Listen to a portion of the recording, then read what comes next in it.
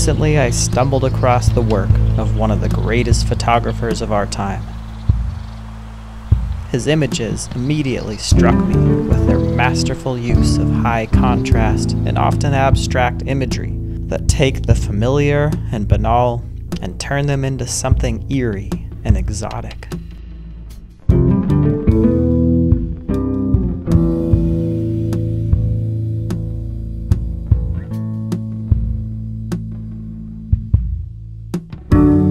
This juxtaposition makes something as boring as a passing bus into magic.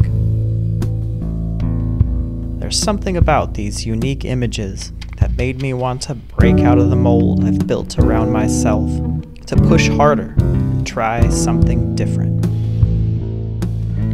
This photographer was Trent Parke.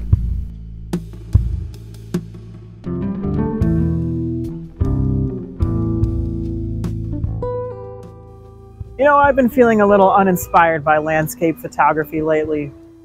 I'm at a place in my life where I don't get to travel very much, and I've shot a lot of these locations so many times that I'm finding it hard to come up with something unique and original.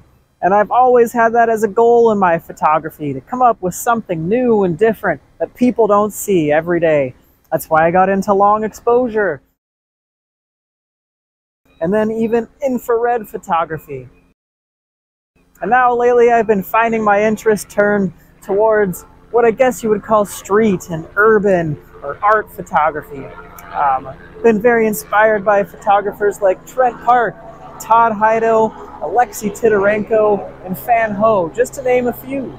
And so today I'm going to talk about those 4 photographers and try a little bit of that style of photography for myself. So I hope you enjoy.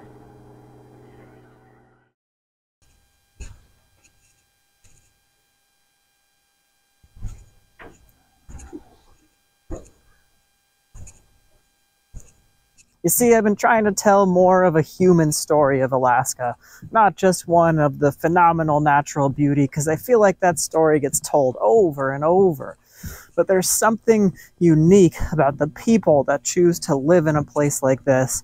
And I think it's a story worth telling, and it's fascinating, and I hope people find it interesting. It's a unique place to live because it's a land of extremes. The light is almost endless in the summer and then non-existent in the winter. There's extreme weather and extreme animals, all kinds of amazing things. And if you choose to live here and deal with that, well, you're probably a little bit quirky and unique in my book. I never try to go out and exactly copy any particular photographer, but using their work as a jump-off point to come up with fresh and original ideas is a great way to infuse something new into my own work. And you know, that works especially well when you're coming from a particular genre like landscape, but then you look into photographers from a different genre like street or urban or art, and you take some of their ideas and try to twist them into your landscape photography. And things like that is how you get something that looks totally fresh and original, which, like I said, is my main goal.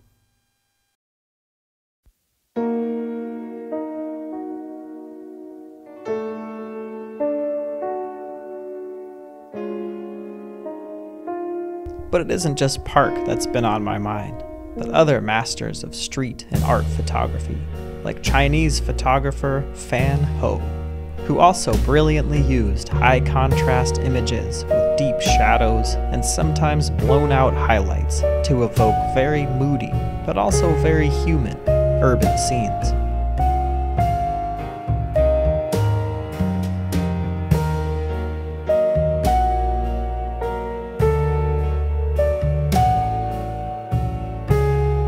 Fan Ho takes these incredible pictures that use light and shadow and contrast, usually juxtaposed with some shadowy figure, but you can't tell exactly what their identity is. And the effect is just so striking. It's a human story without violating anyone's privacy, and man, can it be powerful and effective.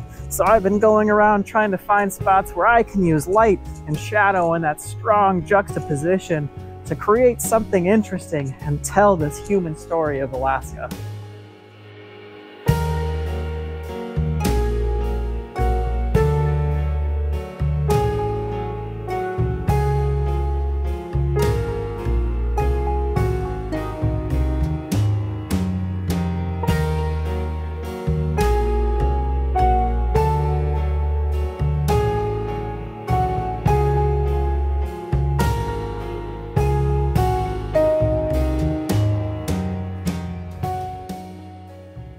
One of the places I like to come to tell this human story is the harbor, because for a long time, Seward and a lot of coastal towns relied on the bounty that could be tugged out of the ocean. Nowadays, a lot of our commerce is tourism-based, and the hub for that too, a lot of it anyway, is also right here at the harbor. So one of the strange ideas I've had down here is to take pictures of reflections in the water and to show no actual land at all, just the reflection. And then in post-processing, flip it right side up. And sometimes it can be a little disorienting not knowing what's going on, but it adds just enough kind of weirdness to give it something unique.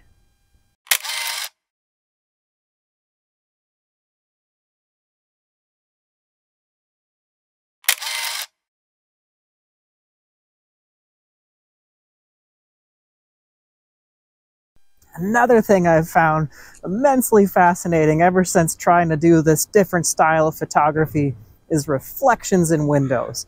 And one of my favorite places to take pictures of excellent reflections is right up here. Let me show you.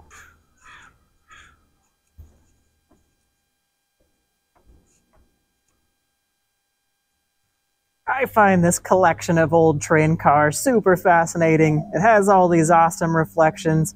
You've got rusty train cars surrounded by amazing mountains.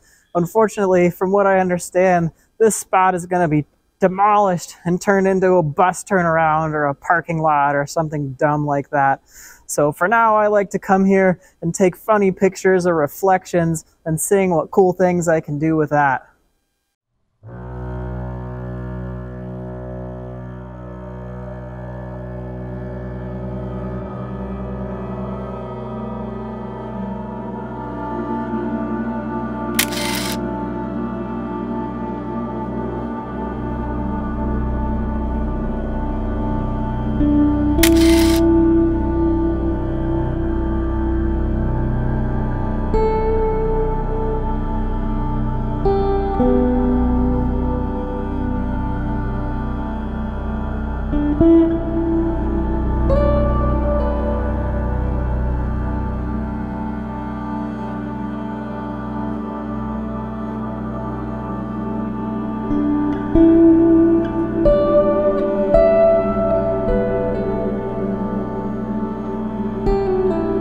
Another inspiration is Russian photographer Alexey Titarenko.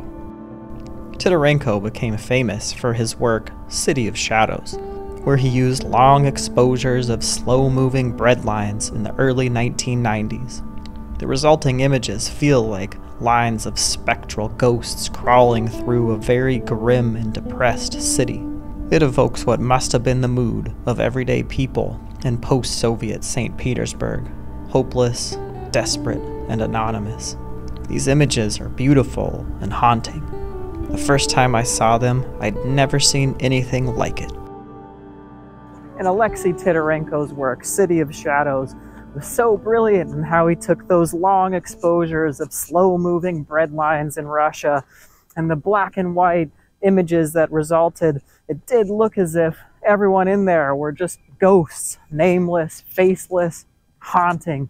And it really seems to capture what the mood must have been and the desperation of those times. So I took that idea and tried to take some long exposures of people moving, people or things driven by people. So I'm going to show those to you now, and let me know what you think down in the comments.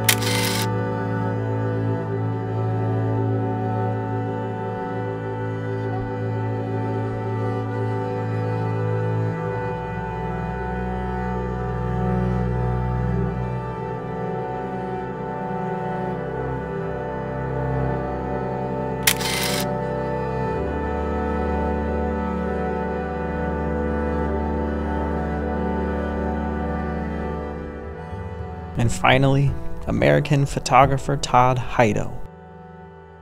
Todd Hido is an absolute genius at using atmosphere to evoke mood. His work is noted for utilizing liminal spaces. In other words, places and settings that should be full of people, but for some reason aren't. These images set a mood of haunting and eerie absence. The viewer's imagination runs wild with questions. Where are the people? What just happened to make this place so stark and empty? And Todd Hido's work, I don't even know why I like it so much. In fact, when I try to explain it to other people, I find it hard to articulate, and sometimes they give me this confused look, like, what's so great about that? For some reason, to me, they just strike a chord, and I love them. I have some ideas of ways I could take Todd Hido's work as an inspiration and put my own spin on them, but I feel like I haven't really had a chance to yet. So during the winter, I'm hoping to go out on some foggy evenings and try out some Todd Hido inspired compositions. Looking through these influences, a common thread runs throughout: moody, dark scenes that speak to some uncomfortable truth of the human condition. Not all is happy and colorful in this life, and exploring this grim, colorless side can feel like a path to healing. With these greats in mind, I turned away from my usual landscapes and took to the streets of my hometown. There is a different story of Alaska that needs to be told, not just one of the incredible natural wonder, but of the uncomfortable, sometimes uncanny experiences of the humans that forge a life in this unforgiving world.